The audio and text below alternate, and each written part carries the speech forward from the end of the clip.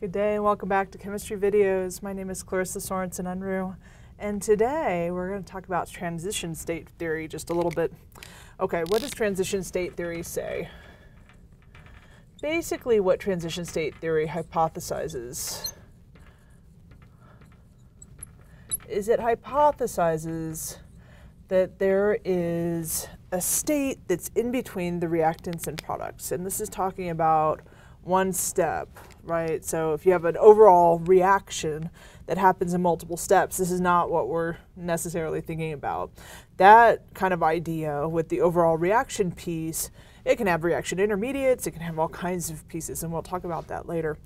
This is talking about one step in a multi-step reaction, or if you had an equation that was just one rearrangement, one chemical reaction. Basically what this hypothesizes is that there is kind of a hypothetical state that exists in between the reactants and products where you start to see the reactants bonds being broken and the products bonds being made, but they are not fully done on either side. Okay, so there's not a full breaking or a full making. There is in between of both. Okay, so in that case, and this is with the idea from collision theory, that you have to have the reactants come together in exactly the right orientation with the exact right energy for them to be able to make products at all. Okay, so basically what this is saying is that there's a hypothetical state in the midst.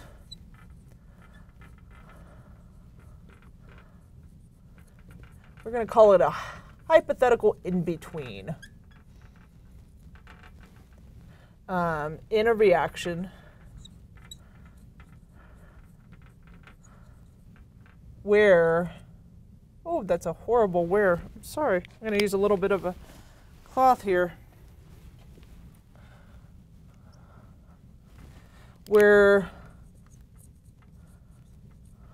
bonds are partially broken.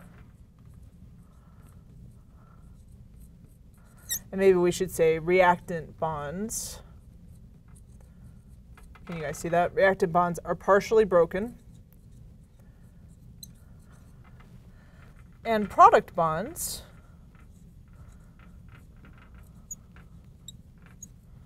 are partially made.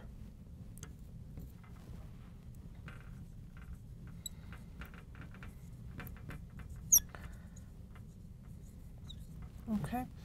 You can look in your book. They have pictures of transition states. To crystallize a transition state or to actually see that it exists is actually really hard.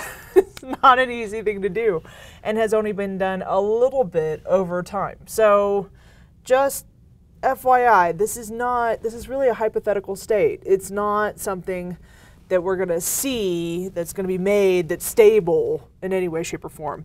This is an unstable intermediate.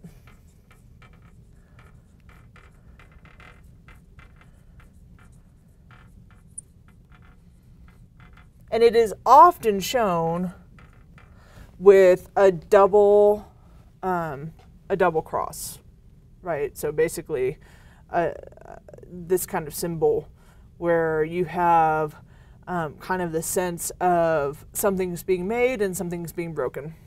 Kind of how I think of the two lines across. Okay, how do we see transition states actually in things that we conceptualize, right, in chemistry? Well, the most common place we conceptualize transition state theory, I should say, is with energy diagrams. With energy diagrams, you're going to have energy on this side. I prefer, there's a lot of delta H's or potential energies on that side. I tend to go with delta G. I like Gibbs free energy. I like the fact that it is kind of the end-all be-all for a particular reaction as to whether that particular reaction will happen or not, whether it's spontaneous as it's written with nothing else added in. So I tend to be that kind of person. You could put a delta H here or just an E just as easily, okay? And this is as the reaction progresses, okay? So what we're going to have here is we're going to have the reactants,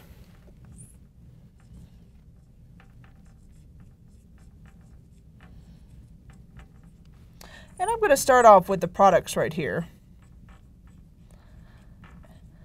And we're going to talk about a one-step reaction. Okay, so when this reaction happens, it doesn't just go from reactants to products. Okay, the energy between the reactants and products is actually the delta G of the reaction. And I can already tell that this reaction is exergonic, which is a way of talking about delta G in terms of saying its delta G is less than 0. So it is a reaction that is spontaneous. Okay, endergonic is our way of talking about delta G's that are not spontaneous. Okay, so exergonic, exer coming from the same idea as exo for exothermic, and ender coming from the same idea as endo, which is for endothermic. Okay, so you've already dealt with those before. All right.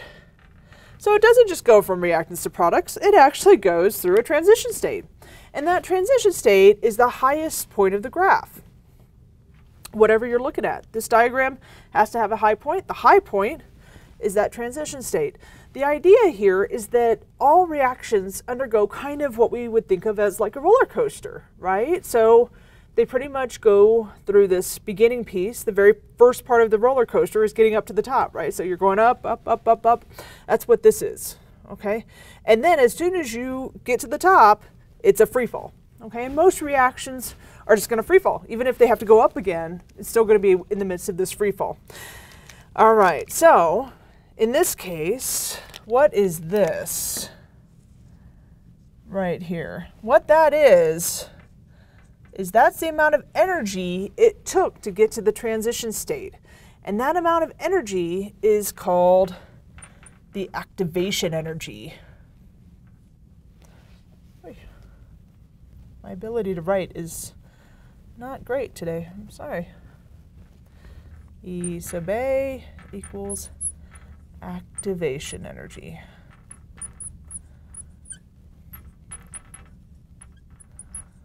It's the amount of energy to get to activate the reaction.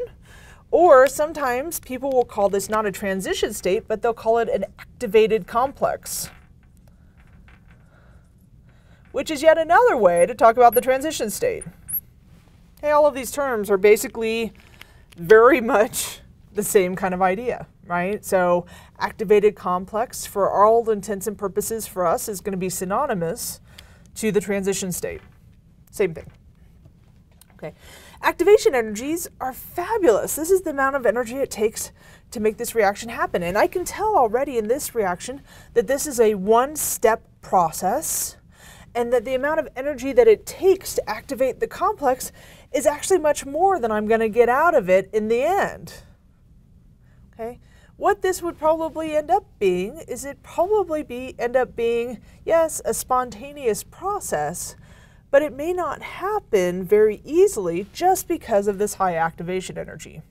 So what do we throw in when we have this kind of occurrence? What we throw in at this point is we throw in a catalyst, and we say, how do we make this one-step reaction better? And the way we make it better is we no longer have a one-step reaction, we have a multi-step reaction. I'm going to draw over this. Okay, so what you're seeing here is essentially between reactants. I'm going to rewrite this as between reactants and products. You have kind of this thing going on. Okay, in terms of my energy diagram. And we're going to assume that it's still exergonic, it's still spontaneous. Okay, what does a catalyst do? A catalyst breaks a reaction that has a very large activation energy, or that maybe have an insurmountable activation energy, into pieces, right? So instead of having one hump and knowing this is a one-step reaction, they call these hills, by the way, instead of humps. Instead of having one hill and therefore a one-step reaction, we now have 3 hills, and that is a 3-step reaction. It's a multi-step reaction, right? And so what do we have here? What we have is we still have the delta G is exergonic. This is still the delta G of the reaction, okay? We still know it's an exergonic reaction, but now look what's happened. What's happened is instead of having an insurmountable activation energy, I cut that way down, okay, for the first step. So this would be an activation energy associated with step 1. This would be the activation energy associated with step 2. And this would be the activation energy associated with step 3. Okay? Now, what's really interesting is that biology spends a lot of time talking about how a catalyst decreases the activation energy of the reaction. I don't know many catalysts that actually do that very well. Okay, so in other words, what happens here, and I worked for I worked for a mechanistic enzymologist who had a real beef with this. So, you know, give me a moment here for all of you biologists who are having a hissy fit, or biochemists. Okay, it's not that it decreases usually the overall activation energy. It's that it breaks it into steps such that the slowest step now has a smaller activation energy than it did.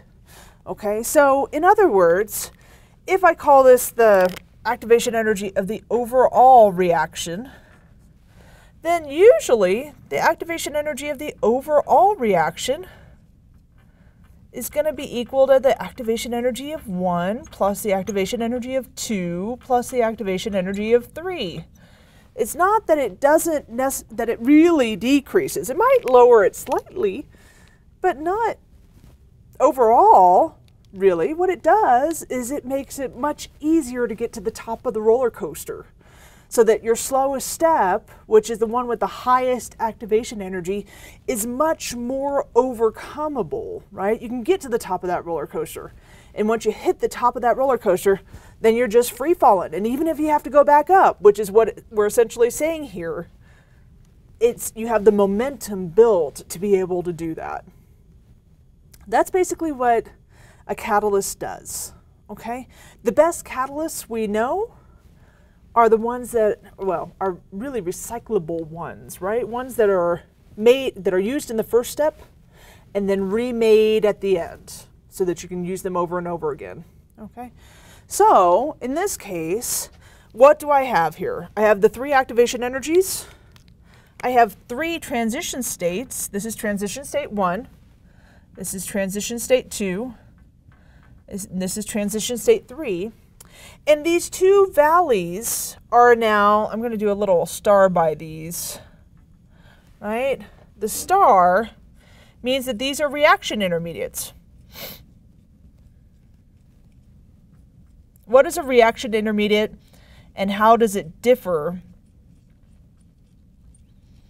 from a transition state? Okay, the idea here is that with reaction intermediates, those are actually stable products that are made in one of the steps. So here, this first one is a stable product that's made, it's energetically sound, it's like lower energy in the end and everything. It has true bonds. It's not a transition state at all. It's not this kind of partial deal going on. This is true bonds being made. But the only thing about a reaction intermediate is, again, it's hard to isolate because as soon as it's made in one reaction, in one step, it is then used in the next step. So it's hard to catch, okay? Much easier to catch than a transition state. That's really, really hard to catch because it's basically unstable. This is much more stable, but is made in one step, used in the next. It's hard to isolate sometimes. And so because of that, those are reaction intermediates, and this would be the reaction intermediate for 1, and this would be called the reaction intermediate 2, and then you have the reactants and the products. Okay? So, in terms of this, you have 3 transition states, you have 3 activation energies. The slowest step is the first step because it has the largest activation energy compared to the other 2, and you have reaction intermediates as well. All of this is to say that multi-step reactions have lots of different transition states. And remember, I can tell that this is a 3-step reaction because it has 3 hills. Okay? All right, until I see you next time, I bid you adieu.